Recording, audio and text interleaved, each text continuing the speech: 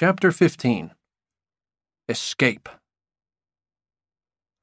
Mark didn't lie, but he wasn't ready yet to tell the truth. When the court met again on Friday afternoon, no one was really surprised when he again refused to answer the judge's questions. "I'm not going to answer that," he said, time after time. But everyone was shocked by the recording that was played. Reggie's eyes opened wide when she heard Maldonado speak of killing her. The judge agreed that Mark was in great danger and returned him to custody. There was a surprise, though, when Slick Moeller came before the judge. True to his word, the reporter refused to name the person who gave him private information. "Well, Mr. Moeller," said the judge, "if I can send a child to prison for refusing to tell what he knows, I can do the same for you." Slick knew more than anyone about crime in Memphis, but he had never been inside a prison. Now it was his turn. Back in his prison room, Mark was ready for his plan. For half an hour, he ran around his room until his heart was going very fast and his face was red and hot. When he heard Doreen's key, he lay on the floor, closed his eyes, and put his thumb in his mouth. "Mark!" shouted Doreen when she saw him. "Mark! Oh, you poor kid!" She ran from the room to get help and was back in a few seconds with another guard. "Mark was worried about this," said Doreen.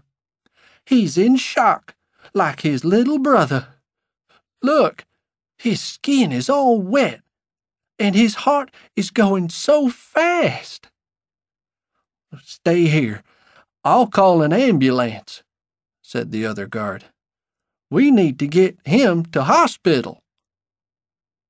Everything was confused after that. Nobody wanted a boy to die in prison.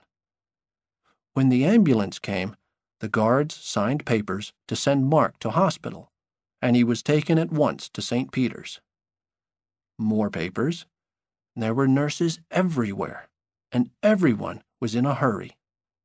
A nurse moved Mark to a bed. "Sign this," said the ambulance man. "And be quick, we have another case waiting." The nurse signed, the men left, and the nurse went to answer a phone. Mark opened his eyes and saw he was alone. He jumped off the bed and ran into a hall. Nobody noticed him. He disappeared into an empty office and found a phone. "Reggie," he said quickly when she answered the phone. "I'm in St. Peter's. I can't talk now. Please, come and get me. Don't tell anyone. I'll be in the car park." Mark knew how to hide in the hospital. He moved quickly and quietly and found his way to the car park.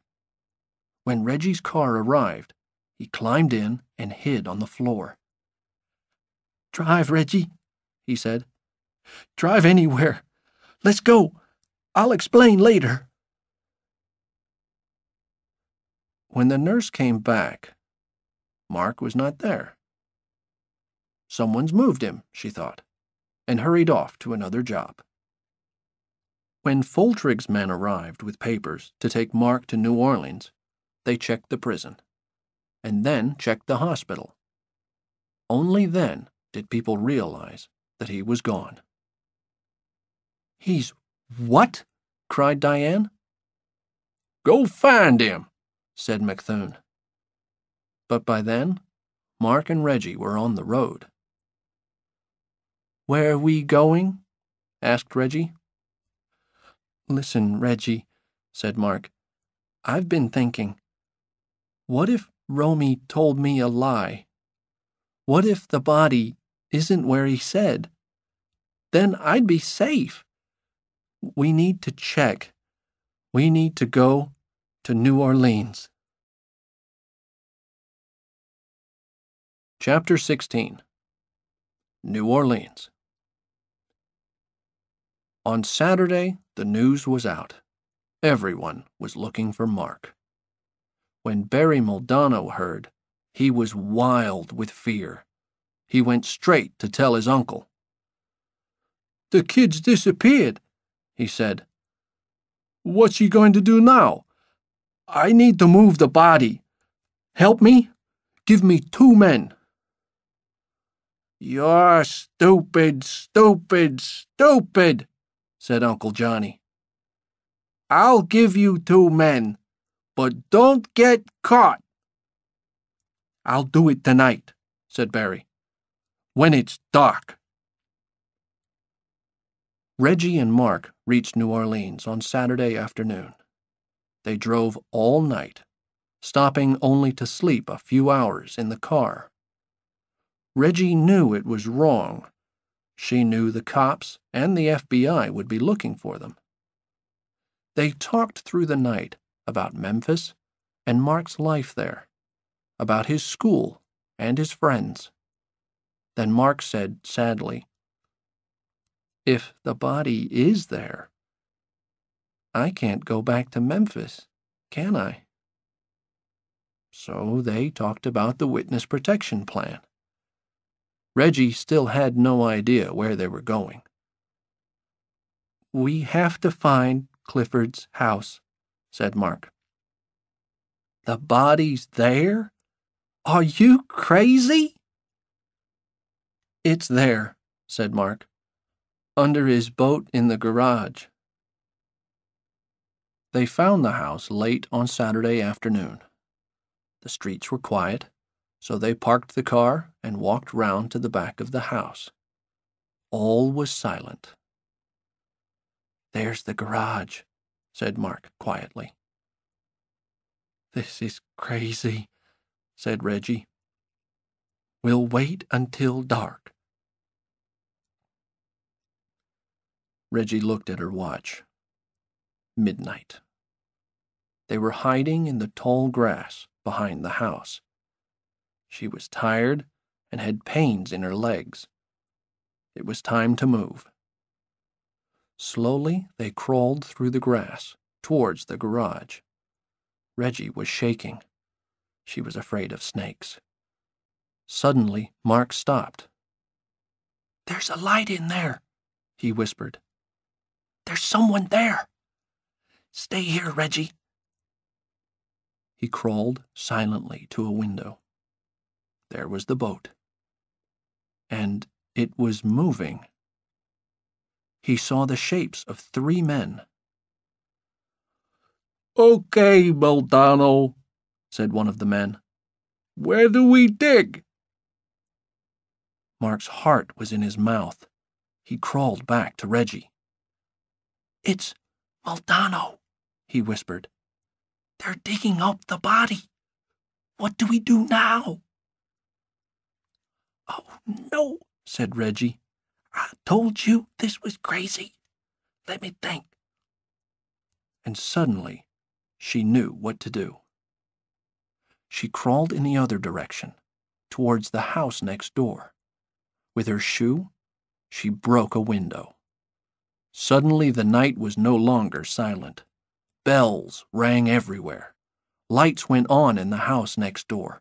Voices were shouting. A man appeared with a gun. He shot wildly into the dark. "Look," called Mark. "They're leaving." Muldanno and his men ran out of the garage and disappeared. Reggie crawled back. It was another hour before the confusion ended. Police came to the house next door.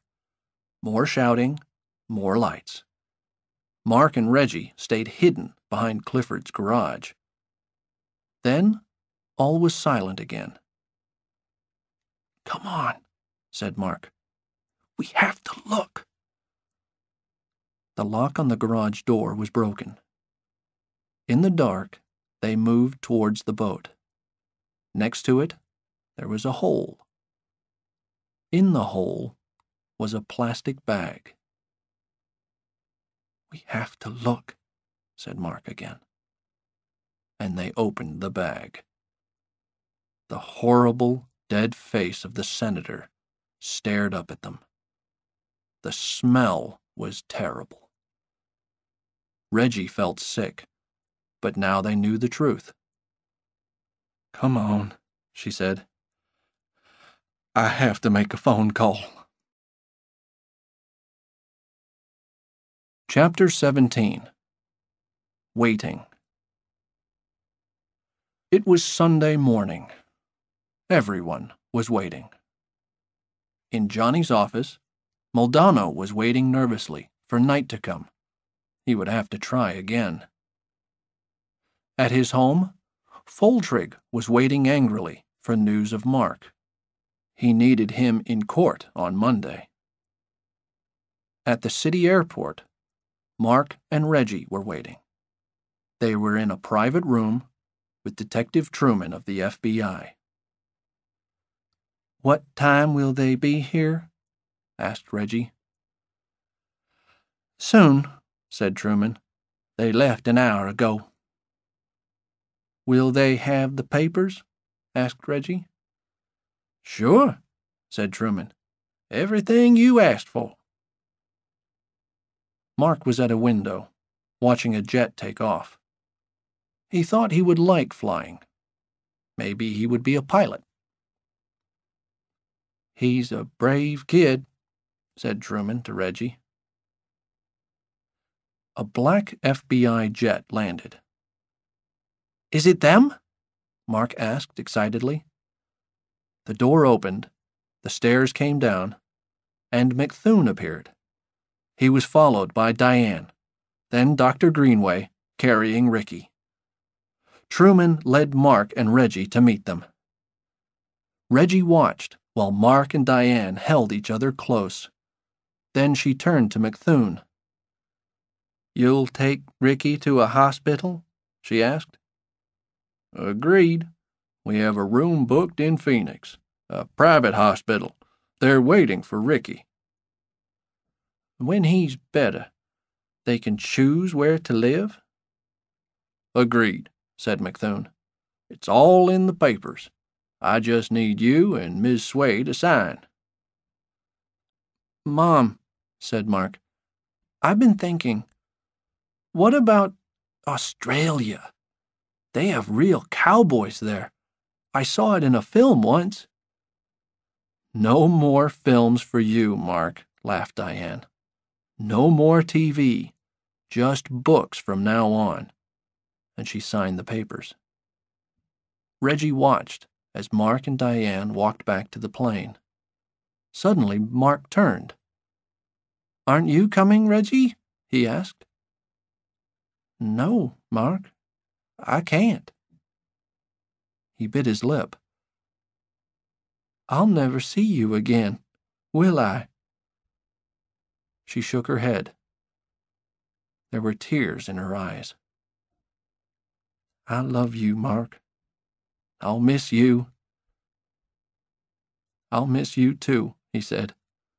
And for once, he was not ashamed to cry in public.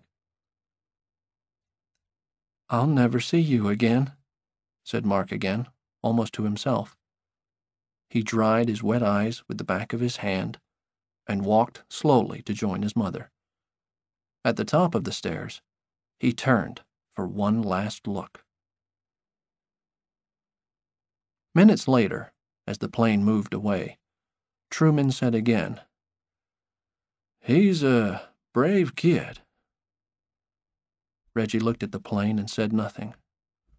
Then she turned and told him what he wanted to know. "The body is in the garage behind Jerome Clifford's house," she said. 886 East Brookline. "Thanks, Reggie," Truman said, suddenly ready to leave. "Don't thank me," said Reggie, looking into the clouds. "Thank Mark."